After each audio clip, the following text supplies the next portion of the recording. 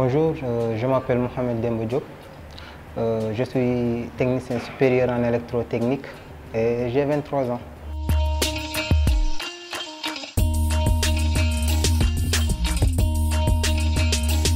C'est une imprimante 3D qui a été réalisée à partir de matériel de récupération. Elle fonctionne suivant les axes de l'espace, les 3 axes de l'espace. C'est pour cela qu'on l'appelle une imprimante 3D.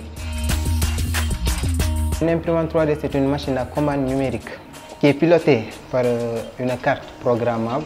Bon, elle imprime toutes sortes d'objets en plastique avec des formes dessinées au préalable par l'ordinateur.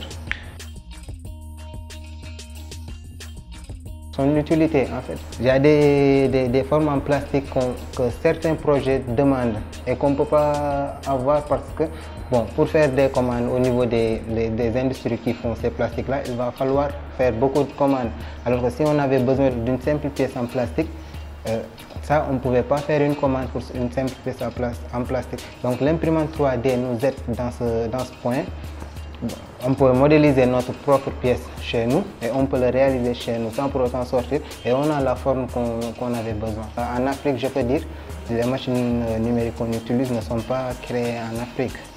En fait, mes ambitions, c'est de pouvoir faire la consommation locale du point de vue de la technologie, de créer les machines ici et de les utiliser pour les Africains.